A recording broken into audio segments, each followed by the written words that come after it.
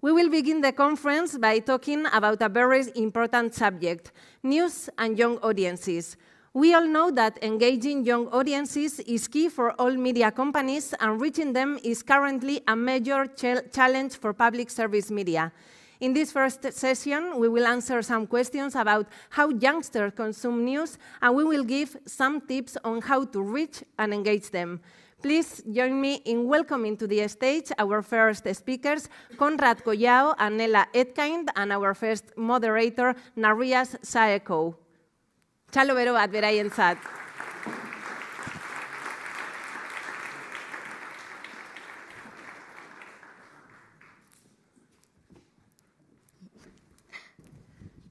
You want me to sit here? Our first speaker is Konrad Collao. He is the founder of Craft, a strategic insight agency based in the UK. He will give us a snapshot of how young people perceive news and news providers. It's not easy breaking the ice, so let's give him a warm round of applause.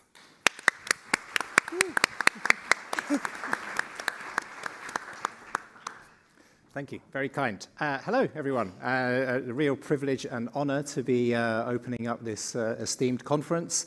My name's Konrad. As you can tell by my accent, I'm from the UK. I've spent about 20 years researching how people, not just young people, engage with media, content, entertainment, and within that news, technology, all those sorts of things, from Uganda to Russia, UK, obviously. What I'm going to show you today is largely based on a piece of work we did for the Reuters Institute for the Study of Journalism. As you probably all know, they conduct a study, the Digital News Report, big quantitative study covering probably most of the European markets of interest in this room. Every couple of years, they want to do a deep dive into certain subjects that they are particularly interested in. Okay, here we go. Is my clicker working? No. Fallen at the first hurdle. Okay, I'll keep on talking while somebody hopefully can help me move my slides. There we go. So yeah, this is based on research, right? So lots of things that you hear about young people come from people's heads. They come from prejudices. They come from what you see your children doing. Not science, not empirical. This is research. It's based on a large-scale study in 3 markets, only 1 European. We do lots of work across Europe as well, so feel free to ask me about things that happen elsewhere. It's a qualitative study, so if you want to ask me how many people, please don't. I won't be able to tell you. This is a deep dive into people's motivations and attitudes and understanding, right? But it's still an incredibly robust survey. This is going to slow me down. Hearing from people in Brazil, the US, and the UK, really interesting from a CIRCOM perspective. Brazil and the US, huge countries, federal countries, things working at the state level in the way that they don't in the UK, for example. So while I'm going to talk in general across everything that we found, feel free to ask me how things differed when it comes to the Q&A. We use something called synthetic cohort analysis. One of the major problems with research into young people is that you hear generalizations such as Gen Z are. If you see something begin with Gen Z are, rip it up, put it in the bin. In the UK, there are 9 million people aged 13 to 24. Some are boys, some are men, some are women, some are girls. That's before we get into different kinds of gender, all that sort of thing, right? Why would we expect any 9 million people to all act, behave, think the same? Just because they're young, they don't all act, think the same, right? Also, we have this phrase, country before cohort. Actually, one of the major differences in our study was the fact that things were very different in the UK, the US, and Brazil. Right? So just because someone's 15 years old in the US doesn't mean that they're the same as someone who's 15 years old in the UK. Within countries, there are differences. These are based on intersectional characteristics, demography, attitudes, socioeconomic status. We're all individuals. People just have different habits, different preferences, and also socioeconomic inequality is a huge factor within any one market. Synthetic cohort analysis is an analytic framework that looks to unpick 3 different factors. And essentially, what you can sum that up as saying, we all change over our lifetime. So what you are when you're 13 or 15 or 24 is not what you will be when you are 35, 44, 55, for example.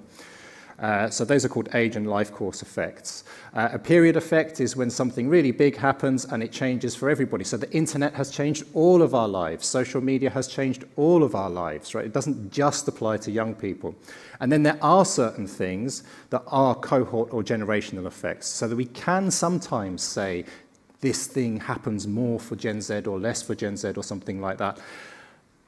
In the discourse about young people, those cohort generational effects are massively exaggerated, and we forget some of the really big structural things that are to do with period effects, like the economic climate, politics, all that sort of thing, and also the fact that young people are not going to be young forever. And they also know that, believe it or not. So when we talk about intersectional identity, when we talk about young people, I've already made this point, but these are some of the things that go into influencing how somebody might engage with the news. If we only focus on age, we might as well be dealing with a horoscope. Okay? You were born in March, on March the 23rd, therefore you will be this kind of person, right? We think that's nonsense, right? But when we say, oh, well, these people were born between 1990 and 1995, so therefore they will be, it's nonsense, okay? I've made my point.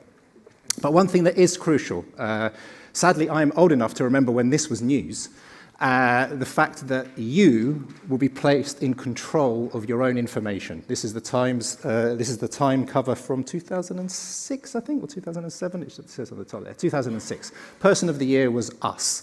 Now, young people have grown up with the social participatory internet, Web 2.0. Supposedly it's all finished now, right? We're interested in Web 3.0. Not true. Obviously, we're still living with Web 2.0. The important thing is that young people have grown up and been socialized with a mobile, digital, social internet. Importantly, content finds them more than they find content. And news is just content, right? It might be important content. It might have really deep and meaningful purposes in our society. Purposes in our society, but it is just content. And especially if it's in a social media feed, it is just content because it's coming up against skateboarding cats and a photograph that your mum posted that you don't want to see and all those sorts of things, right? So growing up with Web 2.0 has many implications. There's a whole report, about 100 pages written all about this, so I can't go into a huge amount of detail. But it has really fundamental implications for what for how young people see news, right? We really focus on behavior, and formats. They're all online, they're all on social media. We need to make TikToks. Partly that's true, right? Partly there are implications for format and there are implications for distribution. Something I've alluded to already is they quite often don't go and find the news. The news finds them. They live in an ambient world where news is all around. Right now, we used to have this back in my day. The radio would be playing on the bus or something like that, and you'd hear a snippet of news. That has been turned up to 11, right? In today's day and age, push notifications, coming across something on social media, all this kind of stuff means that people don't necessarily need to go and get news. That's true of all of us, right? But it's definitely more true of young people. The explosion and proliferation of distribution has also changed what young people think news is.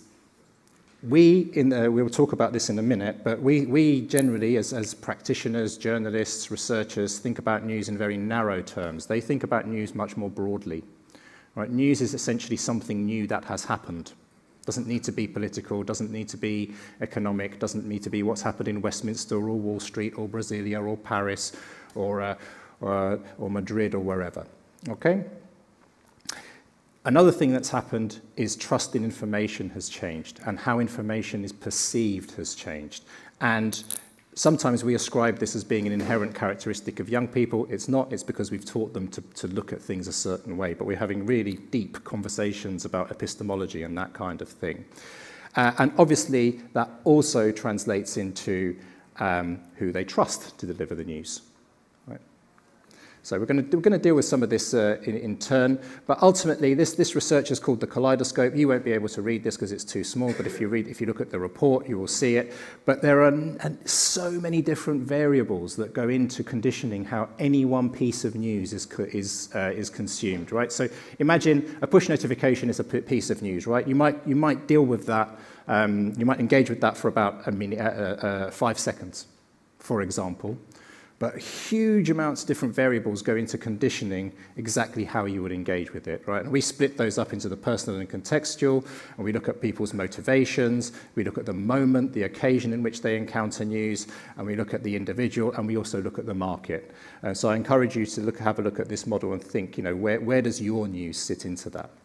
Ultimately, we can split young people up into 3 different groups of people, and each of them engages differently with the news. Actually, this goes beyond young people. I've just finished doing a big piece of work for a commercial broadcaster in the UK, all about news for people with people aged 25 to 55. This model holds true, right? They're not that different, but let's just, given that we're talking about young people, let's apply that to young people. The first group of people is where most journalists sit, and this is partly problematic because most journalists think, like we all do, that everybody is like them, right? And therefore, we start to make news and engage with news and imagine that other people engage with news in the same way that we do. So we call these people hobbyists or dutifuls. Now, they are 2 slightly different groups of people in motivation, but they end up in the same place, which is a deep engagement with news because they either enjoy it, it's like a hobby, they almost follow it like one might follow football. What's happened today? The member of parliament for this place has said so and so to this person. Most people don't care, right? They want to know, how much money do I have in my pocket, right? But so hobbyists love it; they follow it like sport. Dutifuls don't necessarily have that same enjoyment, but they feel that they need to be a good citizen. And they need to engage with news to be a good citizen, right? And so even if they don't like it, they kind of get quite deeply into it. Need to know people, the majority of the population. Generally, when we do quantitative work, most of the people fit in here, which is, I know I need to keep up with the news. It's something that impacts me daily. How much money do I have in my purse? The price of gas has gone up, etc., so on, right? So it's very much about personal relevance. So they have a continuous relationship, but it's quite shallow. And then you have main eventers. Now, these people try and stay away from the news quite often. They can be disenfranchised. They can just feel that politics and that kind of thing is not for them. But ultimately, they understand that there will be big impacts of things like COVID lockdowns, or in the UK, Brexit, these sorts of things. So they sort of dip in and out when they need to. And these people all need different things from news in terms of formats. You might have long reads and podcasts for hobbyists and dutifuls, but you need explainers for main eventers because they don't know so much because they're not that engaged. Interestingly, hopefully for you guys, local news actually cuts across these groups more than most because most people do want to know what's happening around the corner. And despite the fact that we are told that Gen Z is a global generation and they're all cosmopolitan and, actually young people lead very local lives, especially younger young people. They don't have the means, the money, not necessarily the permission to move very far beyond their local area, let alone their local town. So local news is very important. And this only gets more important as people get older and their lives become more local as they have children and that kind of thing. So all this adds up into a situation where traditional news brands are under pressure from 3 different directions. Now, this is not a doom and gloom story, right? There's lots of doom and gloom in the news industry. Oh, we're dying. Oh, it's terrible. The internet's coming to kill us. No, it's not true, but it does change things, right? It does change the environment, right? The first thing is that there's weaker engagement with narrow news. I'll explain what I mean by that in a minute, right? But young people tend to have a stronger engagement with a broader landscape of news than is traditionally covered by traditional news brands, or at least that they perceive is traditionally covered. You present this to somebody like the BBC and they go, no, but that's not true. We do entertainment, we do sport, we do human interest stories, and that's great, but your brand isn't associated with it, so young people don't go to you for it, so you might as well not do it for young people unless you can reach them, right? There are, don't need to tell you this, there are, millions of brands now a user-generated content or an alternative provider like Joe Rogan or somebody like that can sit alongside CNN, in a very democratic way. So all these providers are competing for attention, competing for time, playing different roles in people's news ecology. And then you have this suspicious and skeptical approach to information, which is truly a generational effect, by the way. So, I've talked about narrow news and I've talked about broad news. This is English semantics, so forgive me. But narrow news, we would call it in English, the news. I'm going to watch the news. I'm going to read the news, right? And that is, usually middle-aged men, now middle-aged women, in suits, sitting behind a desk, telling you the political stories of the day, going into loads of detail. Oh, and this happened in the City of London. The share price has gone up. The share price has gone down. Right, that kind of thing. News is just something that happened.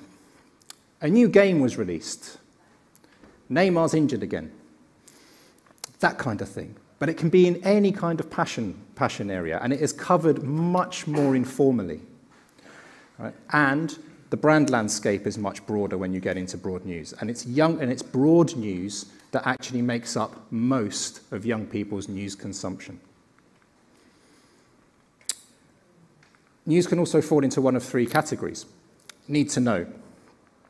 These are the big news stories of the day. The news agenda, it's, again, that stuff that's covered in the evening news on big national broadcasters, that kind of stuff. Then there's the personal interest news, which is, I'm into science, I'm into the environment, I'm into issues of diversity and inclusion, not necessarily, really the big issues of the day at a broad level, but of interest to people, related to people's hobbies, essentially, and interests. And then there's fun and throwaway news. This is the preserve of people like BuzzFeed, brands like BuzzFeed, that kind of thing. Rest in peace, almost. And you can start to, map, topics and along these things. But again, young people are consuming most of their news in the personal interest space and coming across news in the fun space, right? So the need to know stuff only makes up a proportion of their news consumption. If you ask a person, but especially a young person, they'll tell you this need to know stuff is important and this fun stuff is not important. And you can start to map brands against this. This is just some of those that we came across in our research. Right? But importance doesn't necessarily translate to consumption. So people tell you, it's important, but I don't want to know. And we'll come on to why in a minute. This is the classic long tail model, right? And what you will see, if you look at reach per brand or something like that, is that the big brands still have the greatest reach, even amongst young people. Right, it's true. But in sum, right, although the reach per brand is lower when you get to personal interest and fun, if you add it all up, it makes up much more of their consumption. And we know this from the Digital News Report and other quantitative studies. We observed it here, we went and had a look, and we saw that this was true. Right? But sometimes something usually terrible, unfortunately, can change everything. Right? And for all the different, when there are really big stories like this, audiences coalesce, and their behaviours change. So they are still doing, young people still doing lots of, sort of TikTok and, looking at all, social and mobile delivered media. But, during our research period, this actually happened. Russia invaded the Ukraine, and we witnessed a total change in behavior amongst young people, right? For this one story. Suddenly the TV went on. Hardly anybody in our sample had turned on the TV while we were researching them over the course of 3 weeks. This happened, and the TV went on. And they flocked to mainstream brands. And partly that's because mainstream brands have access, right, and the resources, but also it's because ultimately they are trusted. Right? When it comes to matters of this importance, it doesn't matter about the long tail, doesn't matter about all these fun providers, who are you going to trust? The BBC, Channel 4, Rai, these kinds of broadcasters. we've been talking about engagement as if it's static. It's not. And especially amongst young people, and we think that we do lots of work amongst young people more broadly. Young people guard their mental health really, really jealously, really strongly. Partly that's because there are more issues with mental health about young people. Partly that's because the discourse around mental health has become much more open. But what we saw, right, one of the things that we were asked by the Reuters Institute to understand was, why do people avoid the news? And who are news avoiders? As if they were one group of people. And what became abundantly clear throughout our research is that people, there isn't really a group, at least there wasn't in our sample, of people who avoid the news all the time. Lots of people avoid some of the news some of the time. Mainly to guard their mental health, and what triggers them is fatigue. Fatigue over long-running stories where there doesn't seem to be any resolution. So some of these, obviously Brexit, a UK story, and this is where you see some of the intersectionality coming in, where death and violence, especially against women, right, was a real turn-off for some young women who would avoid especially that kind of news, and especially in certain markets, especially in certain countries. Right? Already, for some people, now bear in mind that our research finished about 10 days, our fieldwork finished about 10 days after the first tanks crossed the border into Ukraine. Already there were people becoming fatigued of that story.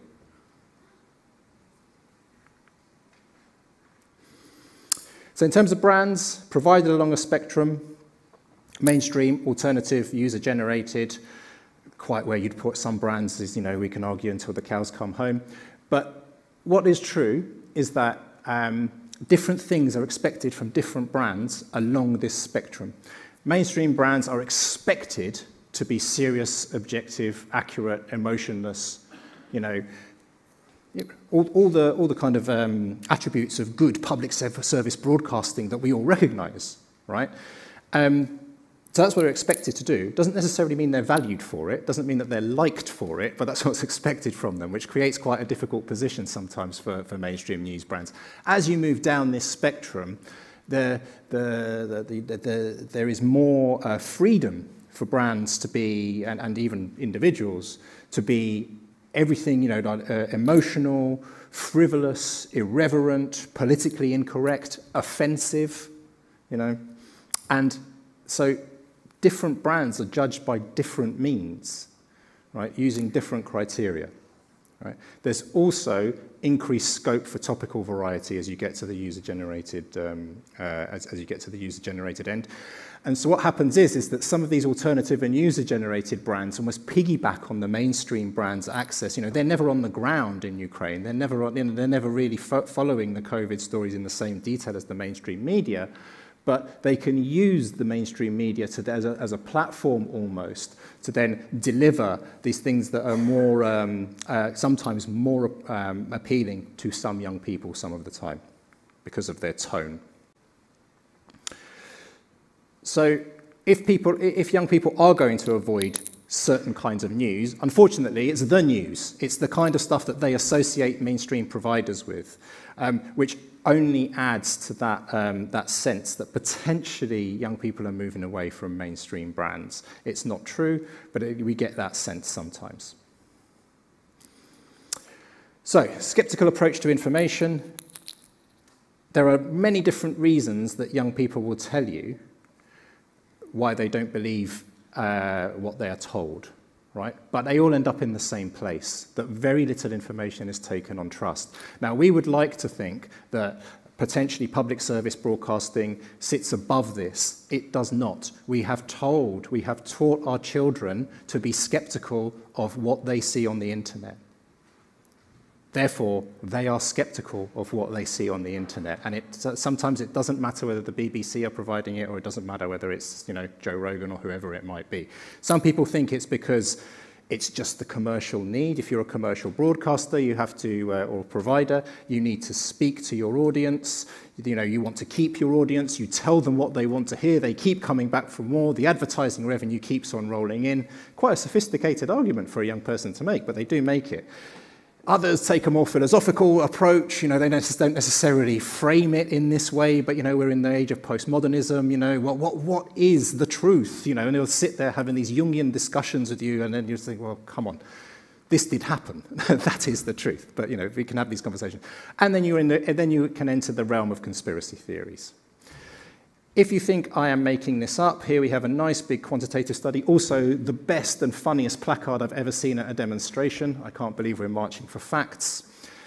Currently, and this is 12 to 15-year-olds, only half think the news that they see on websites is mostly or totally true. And that's compared with 9 in 10, right, millennials at the same age.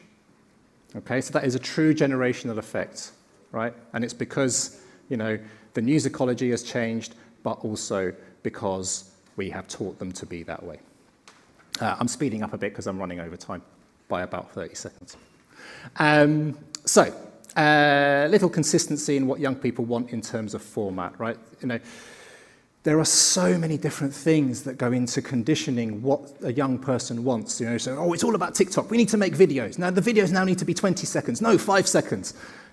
It's not true. Some people like to read. Some people like to listen. Do I have my headphones with me? Can I access a video? Have I got the right connectivity? Formats are being added to a wider mix, right? And young people are engaging with formats across the board. Ultimately, we are mixing formats ourselves as providers, right? So we are making multimedia, right? In any one piece of content, you might have a still image, a video, a text, maybe some audio, right? What format is that? Okay. The point is, you need to meet young people on the territory, right? Mainstream news brands do not need to abandon narrow news. They don't need to abandon narrow ways of traditional ways of delivering news digitally. This is a case of as well as, not instead of. Mainstream brands need to keep on doing what they are doing, right? But they might need to also do it a bit differently. One thing that they must not do is throw out their existing credibility.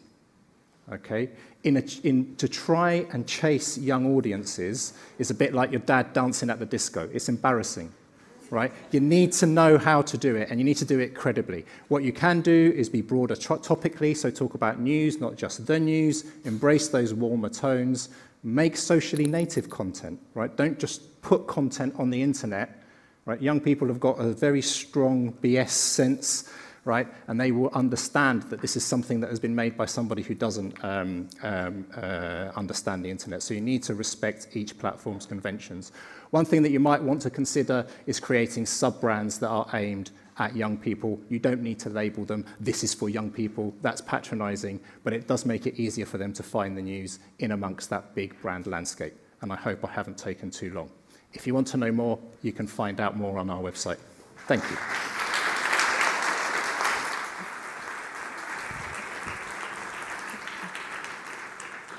Thank you, Konrad. You can breathe now. And next, may I introduce our next speaker, Nella Etkind, head of studio at CIN. This media company aimed at young people reached over 1 billion views in the last 12 months. And today, Nella is going to share their secret formula on 5 tips to go viral with young audiences. Txalo, bero bat berarentzat.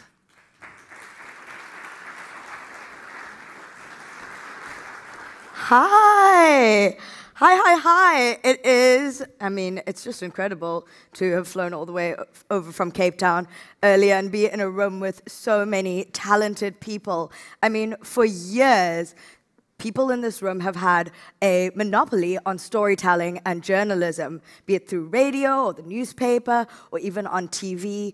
The media has been reaching millions and millions of people at a time when no one else really could. But unfortunately, those TV screens kind of failed to show one thing, and that's people who look like me. And because of that massive disconnection, the people in newsrooms who kind of look like some of the people in this room missed massive opportunities.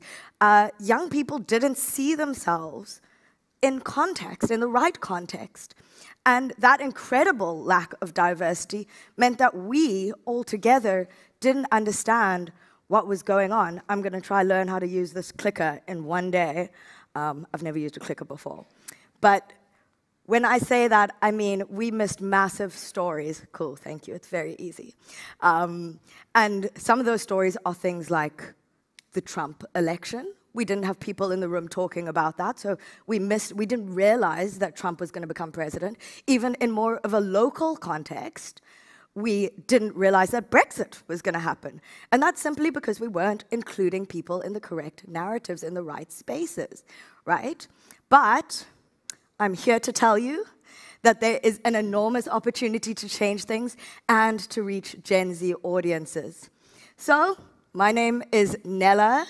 I thank you very much for the wonderful introduction. I am the head of studio at Scene, and we have 12 different shows, and we publish 1,000 stories every single year. Yes, we did reach 1 billion views and likes last year, but on top of that, we also have 7 million subscribers. So that's people who are looking at our content regularly and constantly. And the crazy thing that I'm going to tell you is we don't have huge, big cameramen with boom mics and what have you. We don't have massive teams and massive crews. And we spend very, very little money. And I want to tell you how you can do the same thing. I want to tell you how you can go viral with Gen Z audiences. I was born in 1994, so what, you said 95? So that means I'm just 2 years off of being Gen Z. And I'm going to tell you how you can go viral with audiences and relate to young people like me in a way that can diversify your content and create long-lasting impact. Before I do that, I want to just show you this little video of who Scene is. Do I double-click? Triple-click? Whoop.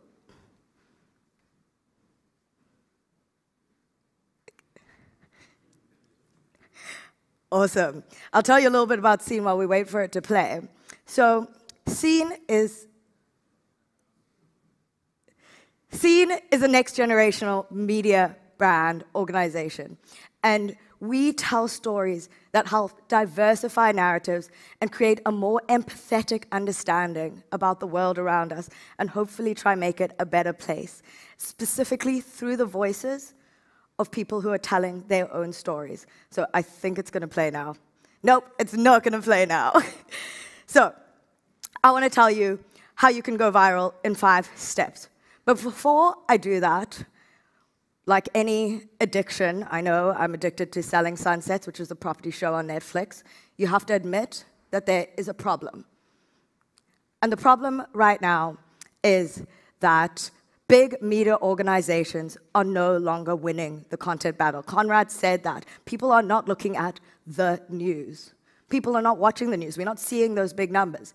We can say that 90% of the internet is video. And so we need to understand why we are not meeting those. And that is because influencers are taking the lion's share of advertising revenue. Their content is more engaging.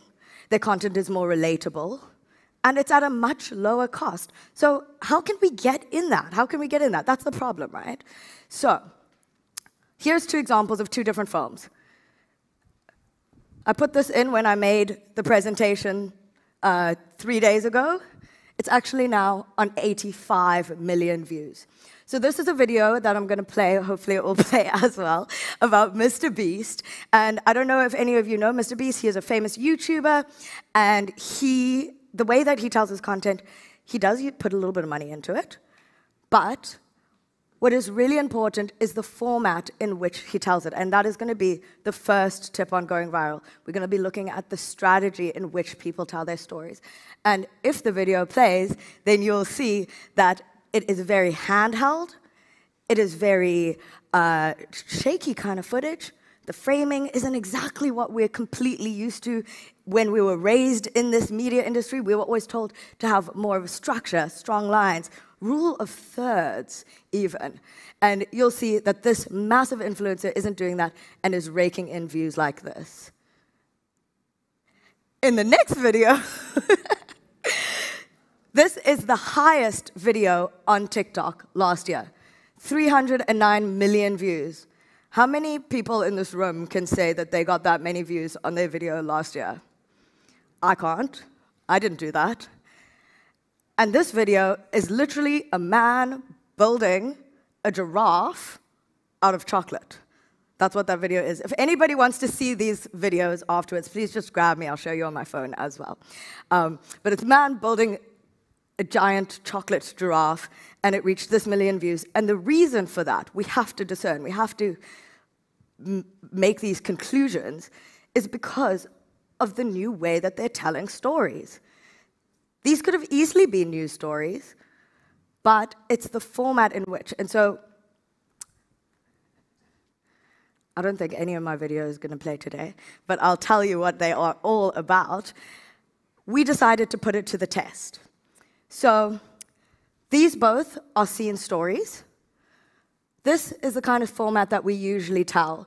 So this is where we have user-generated content. This is where we give our producers the tools to assist others to tell stories from their own phones, from their own bedroom, from their own lounge. And we curate that and we publish that. And so what I'm saying is this story reached 6.5 million views. The story on the left, equally exciting. It's about the housing crisis in Mozambique. It's equally important.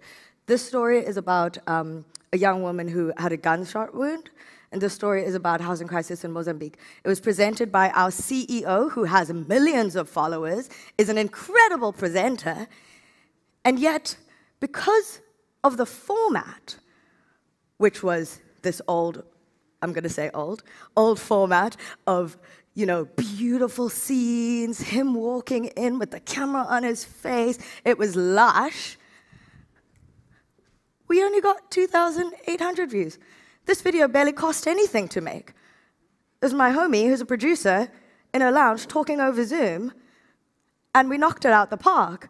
This cost millions of dollars, the amount of crew. He flew all over the world to tell these stories. And so we have to say that if we're going to reach Gen Z audiences, our strategy has to change. And the first strategy is incorporating more UGC content.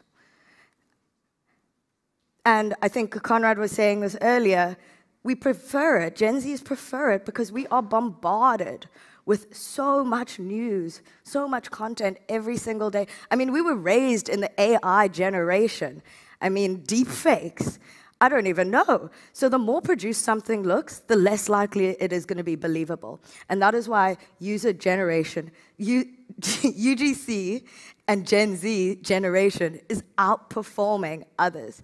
It helps you build trust. They want authentic. They want real.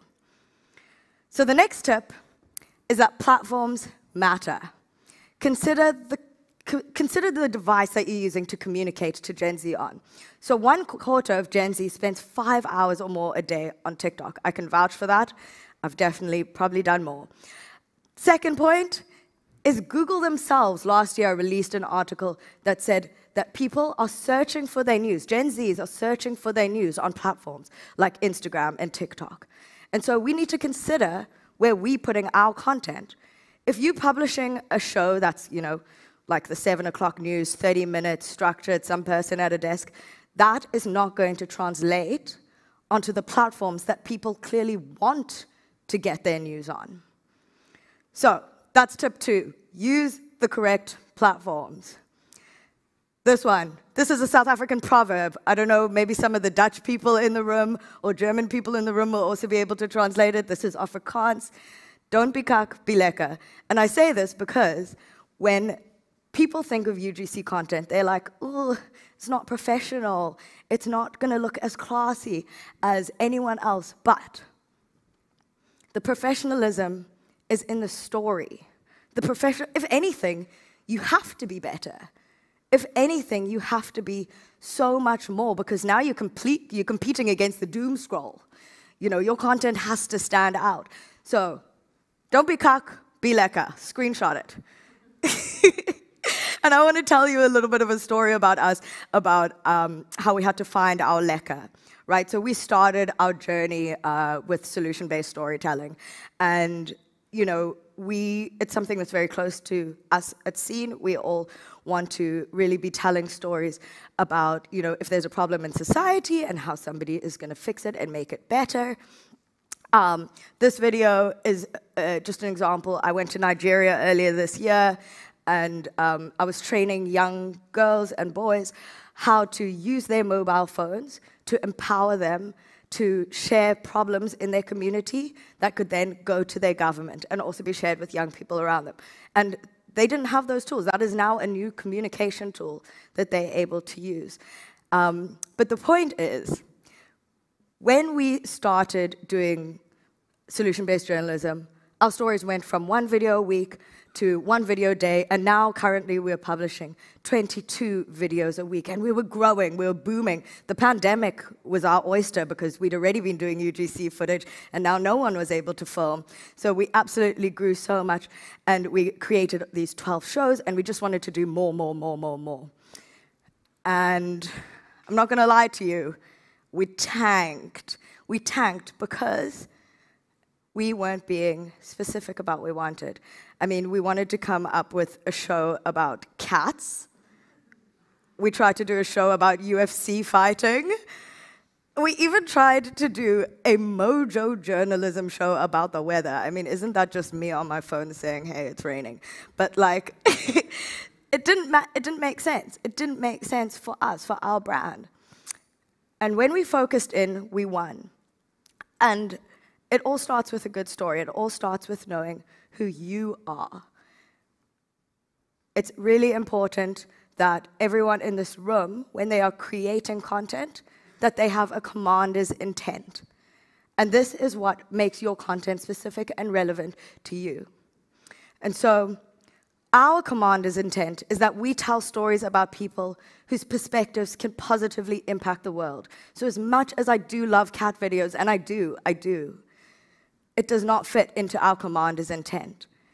And as soon as we did that, views went up, followers went up, subscribers went up. And so you have to think about what makes it specific to you. And so that is your third tip on how you can go viral. Choosing the right story for you. Be specific. Be specific. So audiences know why they must come to you. I'm going to just skip this. Again, just honing in on the idea that personalization is the new quality. It's not about how it looks, it's about what it says. It's about what it means.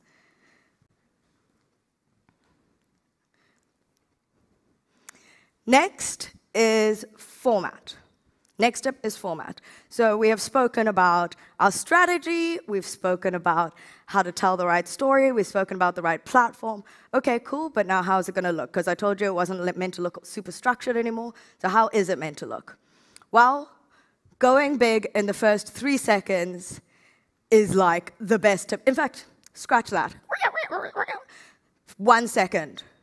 The amount of time it takes me to choose when I want to watch the next film, that is how good your opening needs to be.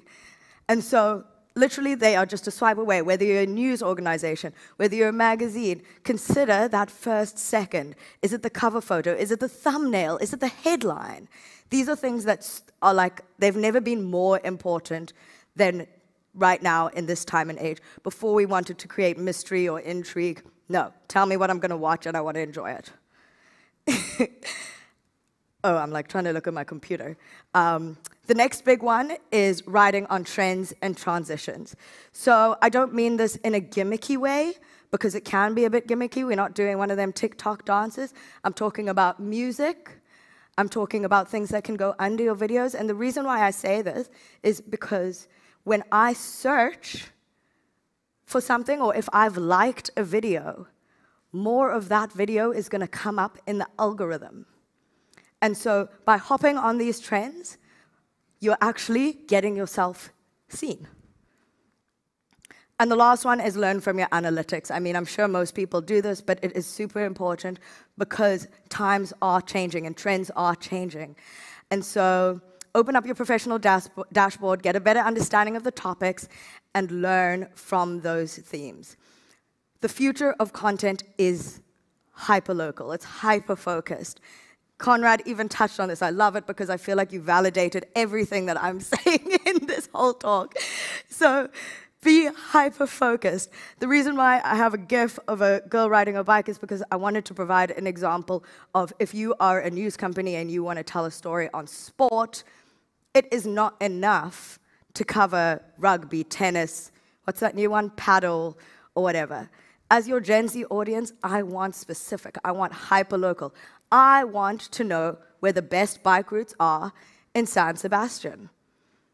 And I'm sure a couple of you are like, dang flabbit, Nella, that seems like a hell of a lot of work. And yeah, it would be. And that is why I also have a solution for that, which is, whoops, the solution is, make your audience your creators. And what I mean by this is, I'll give you an example of what Scene's done. So we use AR tools to guide people through the storytelling process. I will show you the Nigeria video after this, if anyone wants to come up to me after this, and I'll show you an example of what these AR tools look like. But essentially, a headboard lens using the same technology as your Instagram, as your Snapchat, that tells somebody exactly, step by step, what to do. So I don't even need to be in the same country as them, although I'm very grateful to have been flown all the way to San Sebastian, but I don't need to be to tell an engaging, incredible story. Those tools get distributed to the country, they tell their story, we publish it, we link that lens onto the back end of the story, and it allows other people to then also tell their story, creating this flywheel that essentially our content generates more content, which means we're not missing out of those diverse narratives that I previously spoke about, because they are telling their own story from their own perspective. It all comes together. So I don't want anyone to be scared when I use the word augmented reality. I know it can be quite overwhelming. We all use it already. I mean, most of the speakers, in our hotel, we had to scan a QR code to get the internet. That's augmented reality. For those of you who flew here, when you got off the bus, I'm sure you took a picture of yourself, and maybe you swiped through and put a little filter on. That's augmented reality. It's actually the same technology, we're just using it in a way that can help people, that can diversify our content, and that can really engage our audiences, because to us, vanity metrics are great. It's great that we got 1 billion views last year. But to us, the best metric of success is when the story continues. When past the date that you publish it, the narrative continues, and people continue speaking. It reminds me of when I first joined the media industry, and we were talking about, that 7 o'clock news around the table, and, when you go to your producer and you're like, I have a pitch, and they say, look, the best story is the one that is going to get spoken about at the dinner table. This is the new version of that. You want your story to continue. And so 70% of the world is going to be using AR in 2025. And so we're trying to hop on that train early. And over 30 million people have already used our storytelling filters, which means this isn't like gonna happen, or I'm not saying we should do this. We've been doing it, and it is working. And I really want it to work for you too. And so the next step is looking even further than that. The next step is looking at 2030. What does that look like? Well, we think that everybody in this room, if we all come back to CIRCOM in 2030, we might be watching this whole presentation using these very small glasses on our faces. And these are AR glasses. And this means that the way that we engage with storytelling and the way we engage with content is going to be completely different. But what does that media landscape look like? We think it looks like gamification. We think that it looks like immersive storytelling. And so we've kind of been playing a little bit in the space already. This lens, my two CEOs, they were getting pregnant, and they created this filter where you could track the embryo on the stomach. And as you go through your pregnancy, you can see what your baby looks like over time, just through scanning your phone. I'm going to skip this one. But this one, because I hope that my video will play for this one, but this one is a lens that translates the Quran. So my boss doesn't speak Arabic, but of course he prays in Arabic. But many Muslims want to know what they're saying when they're praying, because a lot of Muslims have the same experience. So this lens, when you're saying your prayers, directly translates the Quran into English for you. In New York, we tracked stories all around a street. So when you walk through the street, people pop up and start telling stories. I hope that this one's going to work, but if it doesn't, I'll tell you about it as well. No. Okay, so let me go back to the picture. What we did is this is a Louis Botha statue in Cape Town that sits outside Parliament. And we used machine learning technology to track this lens onto it. So if you walk past Parliament and you pull up your phone, the statue jumps out and comes to life and starts telling you the history from the perspectives of Louis Botha, but also the horse. And so it's just like this interesting way to engage with storytelling that I really want us to start considering and start being more playful about and start looking towards the future. Oh, there's the video. So yeah, in conclusion, Bill Gates wrote that we always overestimate the change that will occur in the next 2 years, and we underestimate the change that will occur in the next 10. And I want us to start thinking about what the next 10 years are going to look like for all of us. Thank you.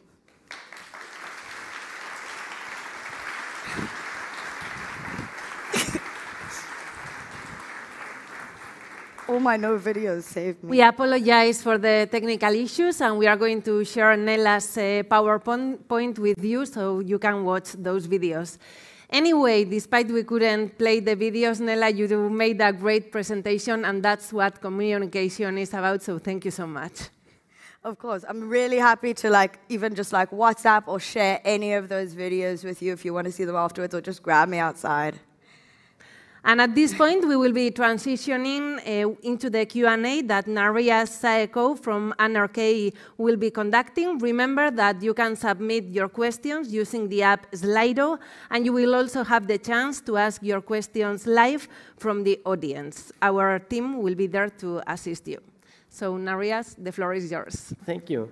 I guess we have around 5-10 minutes for questions, yes. And we can just start with you, Nelly. Thank you so much, both of you, Konrad and Nelly, for the really inspiring insight. But as you said, we couldn't watch the videos here. But can you tell us, some from the audience wonder, since we did not get to see the videos from Scene, do you only use social media as your platform, or do you have your own? If so, how do you make money?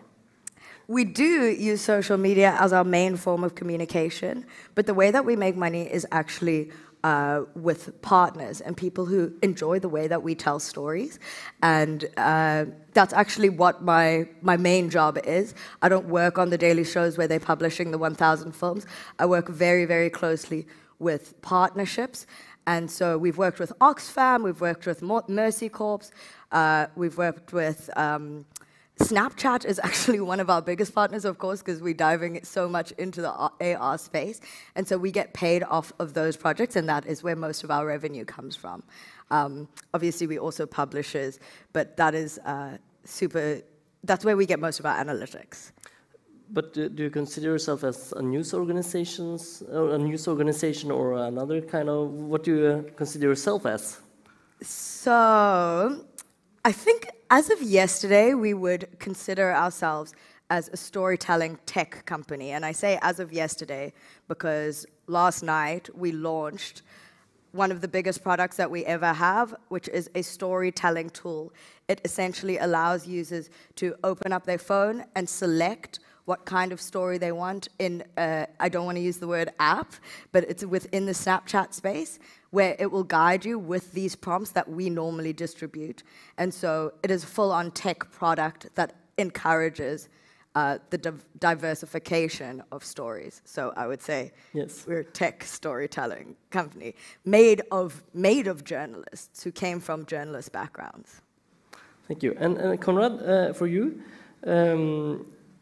how do you convince newsroom editors to tell news differently, as you were telling about, the narrow stories and the broader stories for younger audiences?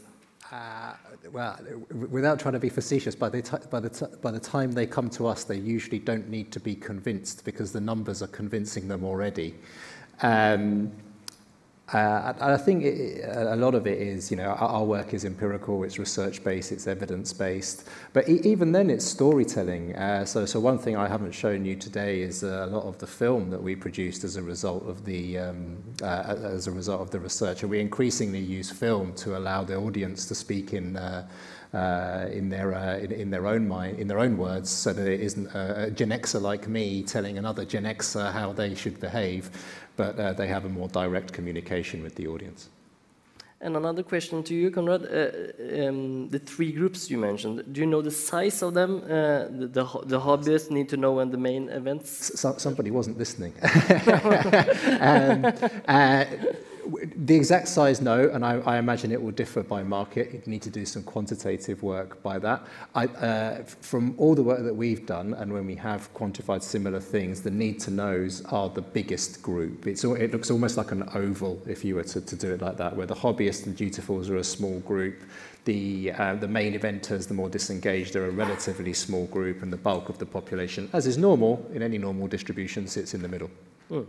And I guess the next question goes to both of you. Should media organizations create new brands, dropping their original name completely, to create fun or for hobbyist content to reach the young audience, you would say, Nelly? I would pose another question, which is, what do you mean by new brands? I don't know, new names, but I don't know, dropping kind of like BBC or EITB in there. No, for me, I wouldn't say you need to create a new brand identity. I would say be more inclusive to this new strategy of storytelling. Just include more UGC, include more presenter-led, include more authentic, raw, uncut footage, and build that relationship with your audience.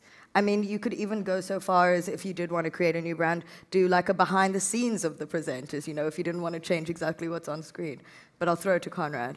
Yeah, I think that it's a very interesting question. It is one of the questions that I get asked a lot off the back of that presentation, and it always has a lot of debate. To me, the answer is it depends on your brand equity already. Right, and it also depends on what your strategy is. So I'll give you an example. In the UK, we have 3 big public service broadcasters who do news. You've got the BBC, ITV, and Channel 4. Channel 4 is specifically that targets 16 to 34s. Its news offer is known for being a youthful news offer. They don't need to create new brands, although they have started to in the factual and current affairs space. But someone like the BBC is associated with a certain kind of news for a certain kind of person, and they have created sub-brands. What you've got to be careful of is what we say in English is to throw the baby out with the bathwater, right? In that you also need to understand the positives of your brand equity. So the BBC never don't brand their news BBC. It's BBC something, like BBC Newsbeat. So you're trying to have the best of both worlds, a youth-facing brand still with the values, the positive values of the BBC, right? But it totally depends on your brand equity and what you're trying to achieve. A different kind of question to you, Nella. How do you deal with the corporate aspect when using user-generated content, as you showed us?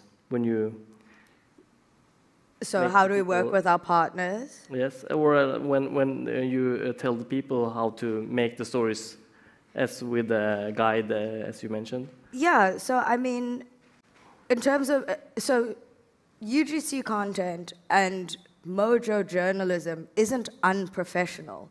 We have toolkits to teach people how to do this in a more professional way. My CEO always says, it's like we have a Ferrari in our pockets and we're only driving it in first gear. There are ways, and this is a big part of what I do, which is to teach people how to use their phones in a way to create more of a corporate, understanding. I mean, it's all about the way that you want to film. It's all about your brand and, whatever your commander's intent is, and then we work closely with that, and we can still do that in a UGC way. As I think they meant if the stories are yours when you make other people produce them in a way, like the copyright aspect. I still don't understand the If question. they are like the scene... Are you giving them the story and asking them to film, for example, about a certain thing, or are they coming up with a topic, I think? Oh, no. All our stories are their stories. It's not our stories, it is their stories. It is personal perspectives. It's their personal perspective. It's their personal view on the world. There is no script. It is them uncut, and we put it into 1 minute, but we never tell anyone what to say. When I say our producers direct people, I mean they show them how to use their phone in a way that the lighting is good, that they're presenting themselves well, that they help guide them, communicate their message, but the story always comes from the source, and that is one of the most important things to us, is that it is, one of the things I always say when I interview people is it's your story, we're the platform. For Konrad, news fatigue has more or less become a phenomenon in this age of overwhelming access to information. Does this fatigue affect youth in your research in any way? Can you say something about that? Yes. Yes, and I think if you look at how young people, you have to start from the base point of guarding mental health, and younger people are much more attuned to mental health issues than older people. That's an empirical fact that you see in the data worldwide, and so part of their problem with the news, the traditional news agenda, is that it is unremittingly negative and not solutions focused, which is why I was nodding and smiling when you were speaking around that. And so they, in particular, will disengage from stories quite quickly once they've got what they need. They're not going to follow a story that they feel is going to impact their mental health. And classic examples are these long-running stories that never seem to have an end, that never seem to have a resolution, and there's no light and shade. Now you might turn around and say, like, what is there to be positive about, in the COVID-19 pandemic or something like that, which is a fair enough challenge, and it's a public service broadcaster duty to tell you the bad news as well as the good news. But from a young person's perspective, they're thinking to themselves, why would I expose myself to this negativity? It's not doing me any good. Yeah. We even have a whole show, one of our shows is on mental health. It's a mental health show because people want to talk about these things. They need that space. Can we have one more question before we round up? Let's see, it was for Nelly. Besides metrics like views, do you have any other metrics that show the real or the value of the content that you produce, or is it just about virality? I mean, the metric that I kind of mentioned for me and for Scene is the continuation of a story. It's a story going past the publishing. It's somebody off the back end of your story sharing their story too, and then the next person sharing their story. For us to be able to track that and to see how that narrative evolves is like the greatest measure of success. Absolutely. Then I just want to thank you so much for your inspiring talks and your sharing your thoughts with us today. So big applause to Konrad and Nella, everybody. Thank you. Thank you.